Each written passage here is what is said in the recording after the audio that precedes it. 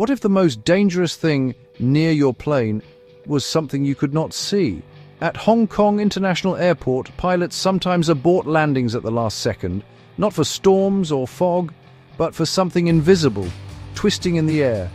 Every jet leaves a pair of invisible spirals behind its wings. Wake turbulence. They spin like tornadoes, trailing behind the aircraft for up to 2 minutes. When the jet ahead is a 747 or A380, that swirling air can roll another aircraft off its approach path without warning. That is why Hong Kong built something extraordinary. Radar that can see the unseen. Using LiDAR and Doppler radar, it tracks the strength and drift of every vortex in real time. Controllers adjust arrival spacing on the fly, sometimes as close as 3 nautical miles, sometimes 8, depending on how that air behaves. If the system detects unstable wake ahead, air traffic control calls a go-around. It is not a failure. It is precision safety in motion.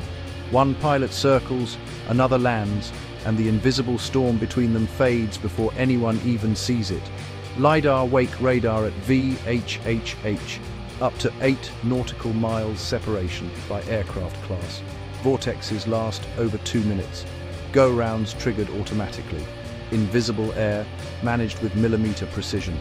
So the next time a plane suddenly climbs back into the clouds, it is not chaos, it is science, saving the landing you will never feel.